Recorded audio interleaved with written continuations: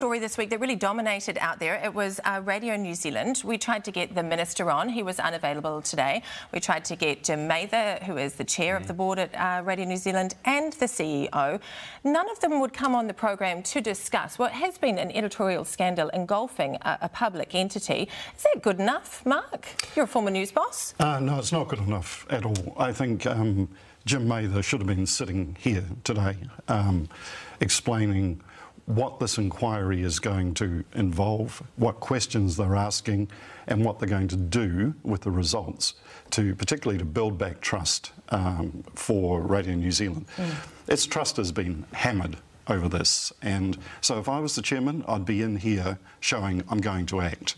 No, I think maybe they're just, maybe just running a little bit scared, just a bit scared of interviews. But when you take on those positions, you've got to front up. Yeah, and you've got to stand up for your journalists too, don't you? Totally. And your organisation. From a governance point of view, how do you think this has been handled, Nathan? Woefully. I can't believe that someone in RNZ was allowed to do this over 5 years. I found it ironic that Paul Thompson, the CEO, was being interviewed by his own people and not going out to the public to be scrutinised by their actions. There's the credibility, I agree with Mark, has been shot. I just think, where's the editorial oversight on some of these stories? I think it's woeful at a time when AI might be around and people are thinking about where are the home truths. Here's our public broadcaster that can't even be truthful about what their message is that they're pushing out. So I'm really disappointed.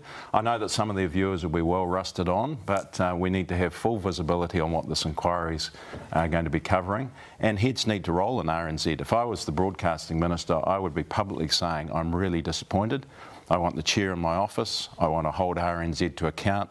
I want time frames. I want accountability, because we just can't afford to have our public broadcaster actually being allowed to do I think tell unfortunate mistruths to the New Zealand public at a time when we're screaming out for truthful stories, wanting to know what's happening with the war and the message is being manipulated. Yeah, it is such a fascinating and complex situation that they're facing over there. One of the things I was really surprised to find out, and I think perhaps journalists at Radio New Zealand were too, was that the digital arm seemed to be completely separate from the news arm, had completely different processes and people fit. Yeah, look, it's interesting. Like, I can't speak to the internal processes at RNZ too much, but I do think it speaks to something broader, because the digital teams in a lot of newsrooms are in a lot of ways siloed from traditional broadcast, because the needs of digital are different. What works on digital is a lot different. Digital journalists often aren't coming from a traditional broadcast background, and I think there is a bigger story here as well of the pressure on the industry is immense from an economic perspective, from a business perspective, but unfortunately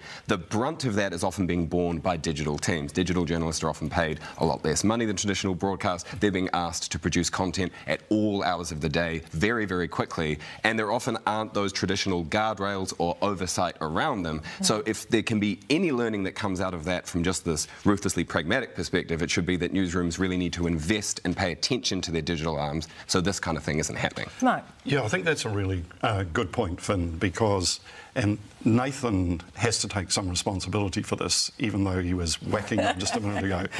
It's all my fault. His government underfunded Radio New Zealand. No, they did. They totally did. So sadly, it's the national government's issue for editorial oversight. It's rubbish. No. Here's the thing, Nathan. This outfit, RNZ, has had 15 years of underfunding. This is what happens when you underfund an organisation for so long. The executives get exhausted, the staff numbers are way down. In the end, you don't have oversight, and a mistake like this, a bad mistake like this happens. It's a consequence of it, and if you want to deny it, that's fine. Well, they've had more funding.